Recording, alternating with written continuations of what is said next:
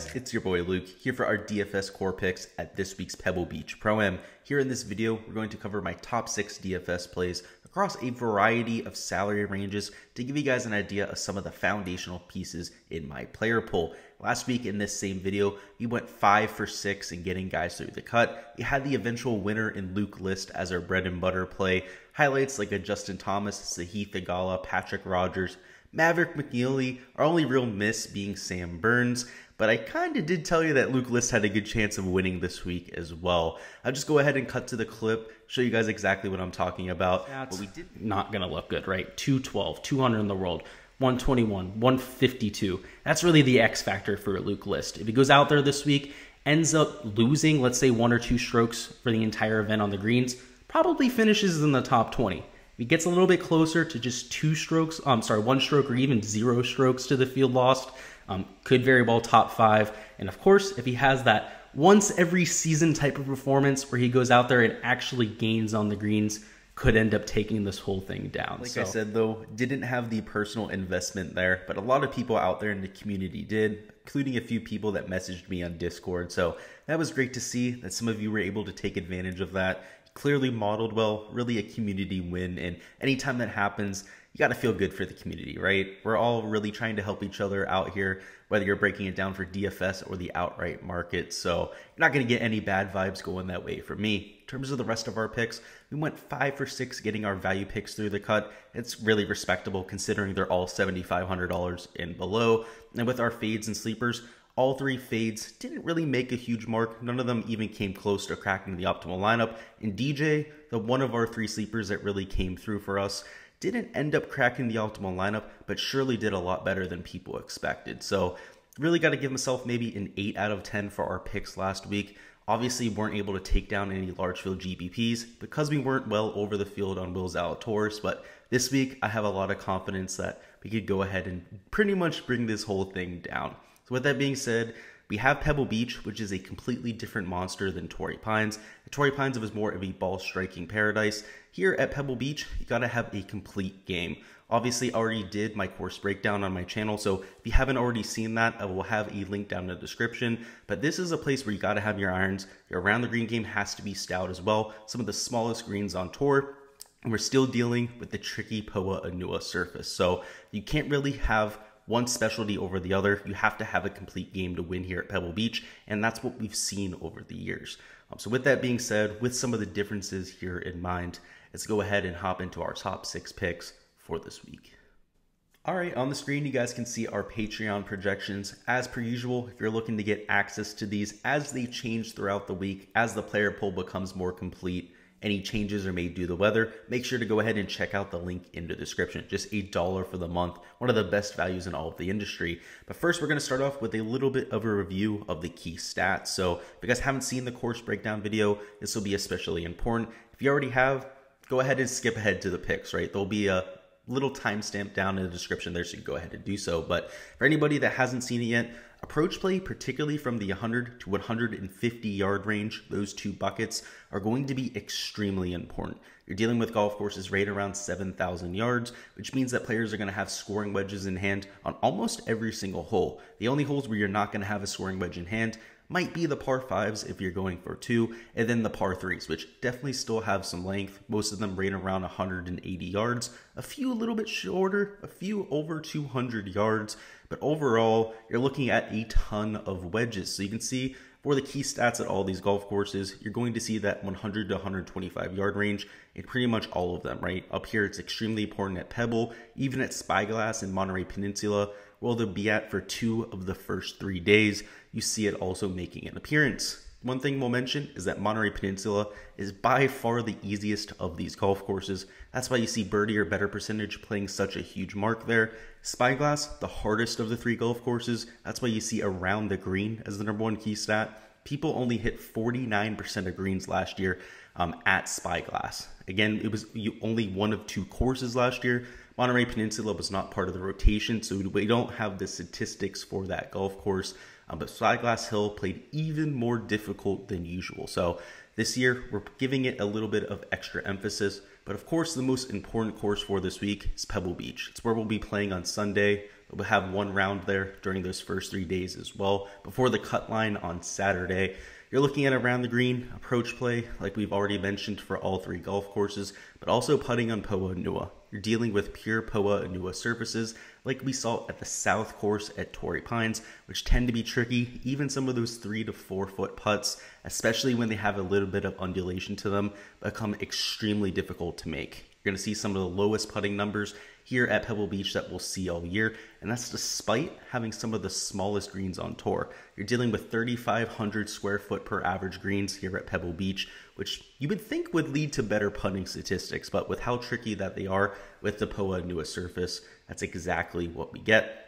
Let's move on to the core picks now. So the first core pick going to be Daniel Berger. I obviously still like Patrick Cantlay. I think he's a little bit too obvious of a play. And in terms of my modeling, you can see Daniel Berger edges Cantlay ever so much slightly. In terms of points per dollar, also gets the edge there. He's somebody who's pretty much always played well at Pebble Beach. It's a short golf course which plays exactly into his skill set, and it's a golf course where you have to be good with your scoring wedges. If there's one thing that Daniel Berger does best, pretty much better than everyone else in the stud tier range, it's hit his scoring wedges. So you love to see that. You also love to see the fact that he's historically been a great putter on the POA Nua surface, gaining nearly half a stroke per round. And last week at Torrey Pines, he was dealing with a little bit of a back issue. So that is the one caveat that we have for Daniel Berger here. We're going to want to pay attention to some of his news conferences. If he says anything about the back, maybe some of those range reports to kind of get a feel for what he looks like on the range, because during I guess it was Friday's round, because we ended on Saturday, he was grabbing his back after almost every single tee shot. He was getting the driver out there only 270 yards at times.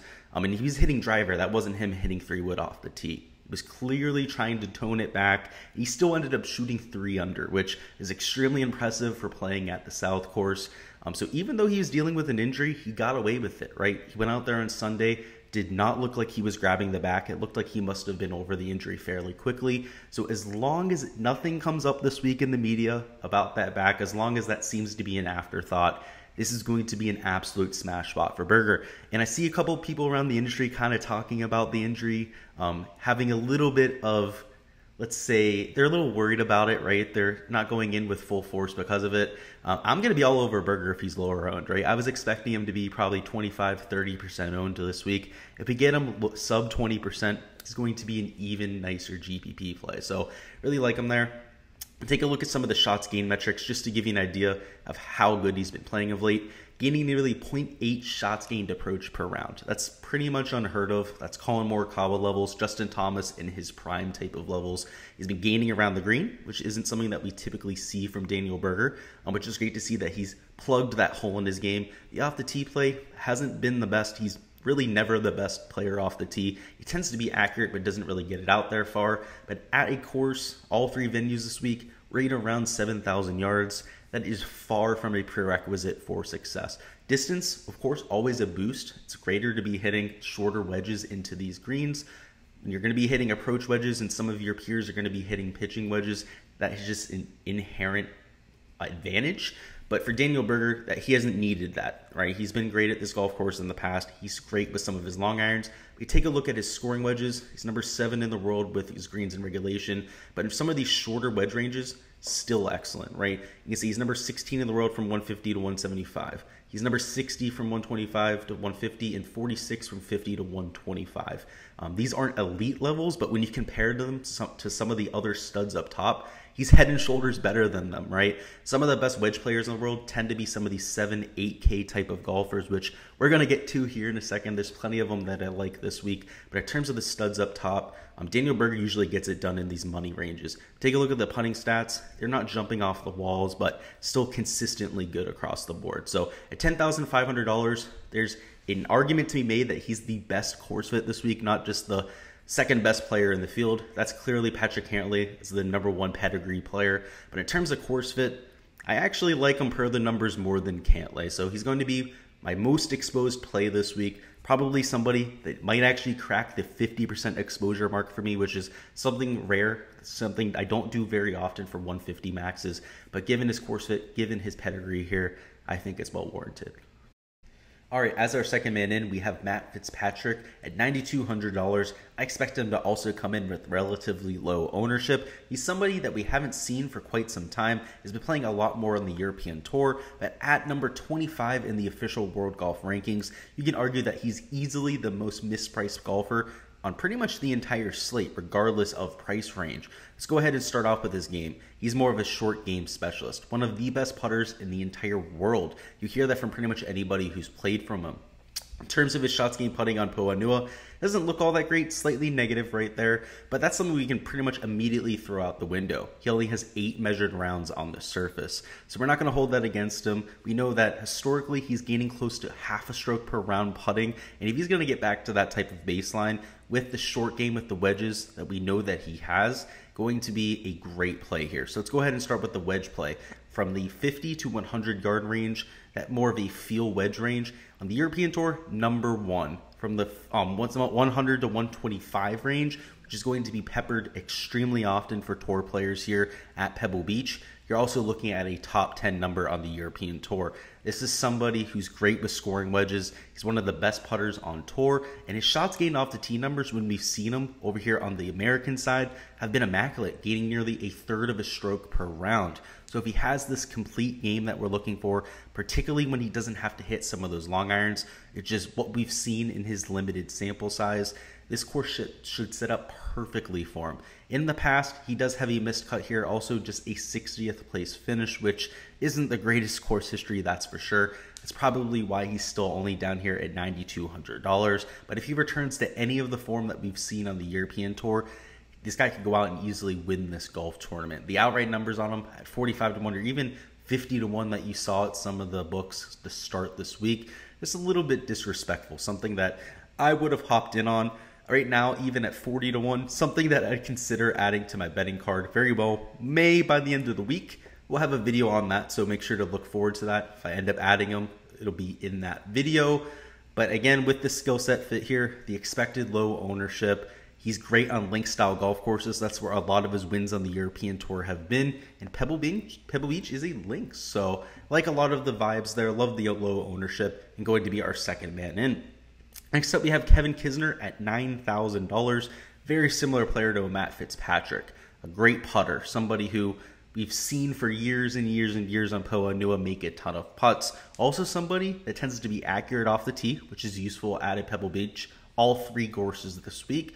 Also a great wedge player. So just from a course fit perspective, we know that Kevin Kisner fits the metric. So even though the numbers don't necessarily pan that out, that's due to his slump, right? And towards the middle of 2021, even towards the end of 2021, it lasted quite some time. He was in a really bad slump. He missed 7 straight cuts before he ended up winning a golf tournament.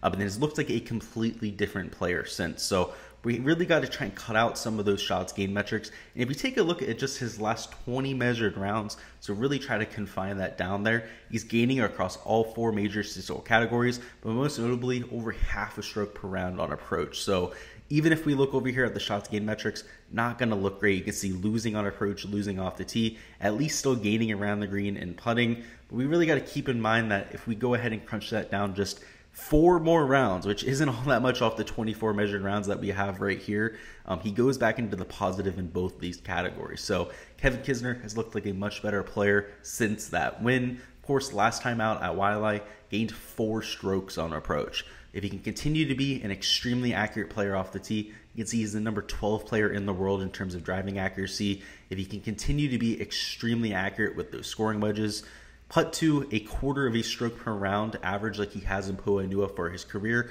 I like his chances to not only make a cut, he's an extremely high floor player to go out and do so, but I really like his chances to go out and contend as well. So he will be our bread and butter play. A little bit more expensive than I like going to for this type of player. I usually try to be in the middle of the 8K range, but as you'll see with our last 3 picks, able to save enough salary to go ahead and do so.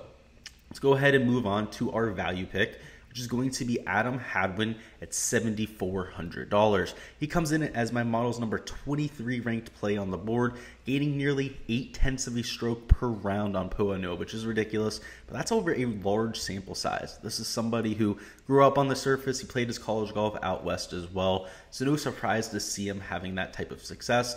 And if we take a look at some of his recent shots gain metrics, they're not going to be jumping off the board, but they're enough to get by at this venue, right? He's losing off the tee, but gaining on approach, gaining around the green, and of course, gaining putting. So you like to see that. We should expect some positive regression with the putter just because of how familiar he is with these surfaces. A lot of his measured rounds have been on Bermuda grass. Not his best surface, still gaining, still doing much better than the field. But when he gets out here on the West Coast surfaces, it's really where he starts to shine. It's really where I try to target people like an Adam Hadwin. So the off the tee play, he still is accurate. You can see over here, he's number 55 in the world in terms of driving accuracy. Usually even a little bit more accurate than that. So you can see these off the tee numbers pretty much undoubtedly improve. You're not really looking to hit 300-yard drives here very often unless you're at Monterey Peninsula. At the other two golf courses, particularly Pebble Beach that has the shots gained numbers, you're looking for more accuracy to the distance. So could very well see Hadwin gaining off the tee this week. You could also very well see him gaining on approach, around the green, putting, pretty much across the board. So really like him this week as long as he comes in with respectable ownership. I do expect him to be a popular play just because of the statistical modeling. It's not going to be a surprise to see him popping up. He's been with decent recent form. We know he's such a good putter on this POA Noah surface. So as long as he doesn't eclipse like the 15% mark, I will be more than okay with getting him. So right around the 25-30% mark if he's owned a lot. If he's closer to 10% where I'm hoping him to be, maybe towards a quarter of my lineups. But either way, a great value option. Somebody that I really think has a good chance to go out and make a cut. You can see I have him at a 65% chance of making the cut. Given his course fit, given what we're saying about his POA Noah stats, probably closer to 75% with all of that in mind, and somebody that I really like. Let's move on to our diamond in the rough. That is going to be Charles Schwartzel at $7,100, who we haven't seen on the PGA Tour since the fall, right? He hasn't come over for any of these first four events. He's somebody who's been playing on the European Tour. He has one missed cut, one made cut where he didn't do all that well, ended up finishing 30th, I believe. That was both cut events, so he ended up making the cut that weekend, which is good to see at the very least. But this golf course is set up for Charles Schwartzel. Schwartzel is one of the best wedge players in all of the world. We've known that for quite some time. Anytime we get Schwartzel at a golf course, we got to be accurate off the tee. You got to hit those scoring wedges, and particularly when we get him on POA Noah, where he is a significant gainer on the greens, he's going to have a great week, and that's exactly the type of setup that we have here. Every other putting surface, he's a loser, but on POA Noah, he's one of those savants, much like a Luke List last week, but that when he gets on these bumpy surfaces, things tend to go his way. A lot of that is just due to familiarity. Not a surprise for somebody like Schwartzel from down there in South Africa. I believe a lot of the golf courses down there also have POA Noah grass. So at $7,100, I like the price tag here. If he was coming in with a couple top 10s on the European Tour, you're probably looking at 10-15% ownership at this price tag. Could even have been around $8,000 coming in with that type of form, which makes him an even more attractive play. This is a known commodity, not somebody who we need to see form coming in for him to go out and pop, particularly when he gets on these surfaces where he does so well. And this is with a massive sample size, right? Schwartzel's been around forever. This is over a 40-round sample size in terms of his POA Noah numbers. In terms of his fits, he's a good fit for the Monterey Peninsula course, really good with some of those long irons. For Pebble Beach, also a great course fit. We already talked about those scoring irons. Going down to some of the advanced metrics, just to give you guys an idea. Let's see over the last 24 measured rounds, not doing the best, right? Again, we haven't seen them since the fall, so I'm willing to give you guys a little bit of a break, particularly when there are diamond in the rough pick, right? People are expecting to be relatively low owned because despite not having his best stuff, look where he's been with the scoring wedges. Number 55 in the world, and that's despite, again, losing across all these shots gained categories. He still retained the wedge play. Imagine if he returns to his sharp self when he's in control of his game, setting himself up for a lot of opportunities. He's going to be number one in the field with the scoring wedges. He's really up there with guys like a Patrick Cantlay, guys like a Daniel Berger in terms of that scoring wedge ability. So I really like him at $7,100. It will be a core pick in our diamond in the rough. And now lastly, for our flyer pick, and this doesn't feel as much as a flyer pick, right? It's Ryan Armour at $6,900. he's been priced down in this field because he hasn't really been playing his best golf. He's gotten off to a lot of rough stretches in round 1 where he shot 3-4 over par and really put himself out of contention, even despite some really nice rounds on Friday. He was able to save one of his cuts. I believe he shot 7 under on a Friday to go out and backdoor himself into a cut line. But when you're hardly making cuts on the number, you're not really going to make a splash on the weekend. So he hasn't really been a solid fantasy player. That's why we see him at this type of price tag. But given his course fit, this is also a perfect venue for him. He's a short hitter off the tee, does it with the accuracy, more of a plotter for sure, much like a Charles Schwartzel, not somebody who's known for his distance. But the one thing Ryan Armour is known for is that wedge play and, of course, the putting on Poa Nua. He's not one of the best putters on tour historically. He's just a little bit above average. You can see on Poa Nua starting to get towards the elite tier range. When you start to get close to a quarter of a stroke per round, that's when you're starting to make significant gains on the field. Close to a stroke per tournament, that's significant, right? If you're gaining a whole stroke over your competitors in a tournament, that could be 10 to 15 places on a leaderboard right there, let alone if you have it with the other 3 shots gained categories. So Ryan Armour, not only great with the scoring wedges, great with the putting on Poa Nua, he's accurate off of the tee. If we take a look at some of the advanced metrics, because he hasn't been his greatest self of late, I'm not really going to paint the best picture. Let's go ahead and look at him though, right? Gaining slightly off the tee, gaining slightly on approach, losing around the green, which shouldn't be all that much of an issue this week if he's on with his approach play. That's the thing, right? If you're looking for guys to make a cut, especially the guys up top, you want them to have their around the green play because more than likely you're going to miss your fair share of greens, right? But if you're taking flyers down low, you're looking for guys that kind of have to have everything going their way to make a cut. You can live with them not having the best around the green play, right? Because you're dealing with players that aren't perfect. I'd much rather be targeting guys that are great off the tee and great on approach than guys that are great around the green and good in one of those categories. It's harder to find the guys that are good in both these categories. And you can see despite not having his best play, he's gaining across both categories, which is a little bit surprising, to be honest with you. I did not expect to see that. Something else to note with Ryan Armour is that, of course, he's losing putting, which isn't a surprise. On Bermuda grass, he's not his best self, but we could see some positive regression with the putter there. So if we take a look at some of the wedge stats, he's typically very good with the wedge play. You can see the accuracy, number 11 in the world. That's not surprising at all. He's number 50 in the world from the 125 to 150 range. That's going to be one of the most utilized ranges this week. This 150 to 175, not as common. Not as good with the 50 to 125, so he could improve there. So he's still been a gainer with the iron play, despite not having that wedge play of normal, which is a little bit surprising there as well. So hopefully we see a little bit of regression there. He could have an even better irons week this week than what we've seen over the last few months. Great course fit at Spyglass, great course fit at Pebble Beach. I don't expect him to be chalk either. So is by far the highest cut rate of anybody in this range. Getting close to that 60% mark. You can see there's a few guys close to 50%, like a Doc Redman, Bo Hogue, 54% for an Austin Eckroat. But number 1 would be Ryan Armour. So he's giving you a little bit of safety that you'll desperately need this week down low to spend down for lineups. And towards the bottom of this player board, you can see that there's a few guys I'm taking shots on, but not anyone I'd really say is a core play, right? What really separates Ryan Armour here is that he's a known commodity. We know that he's accurate off the tee, good with that wedge play, historically good on this surface. So should be at least a cut maker for us. Really checks all the boxes. The only reason he's not a core play, like somebody that we think is going to contend here, is the around the green play, right? Like I said, around the green play is important because you're going to miss your fair share of greens here. But for Ryan Armour to go and have a solid performance, you're hoping he's not missing all that many greens. So does have a little bit of a lower floor because of that around the green play, but for sure still has that top end upside. That's all I've got for this week's core picks. As always, going to have even more DFS content dropping throughout the week. So if you haven't already subscribed to the channel, make sure you do so before you get on out of here so you don't miss any of that, whether it's our value picks, our fades and sleepers, our weekly DFS live stream, or our showdown content for all the single round slates. You're not going to want to miss any of it. All just as good as this content here, all data-based, all free to give you guys an idea of what to do for those slates. Also, before we get on out of here, go ahead and let me know down in the chat who you guys think wins this golf tournament. For me, I think Patrick Cantlay is the guy I'd have to go with personally. Didn't write him up as a core play here because it's such an obvious play, but has decent course history here. In terms of recent form, he's number 1 in the world.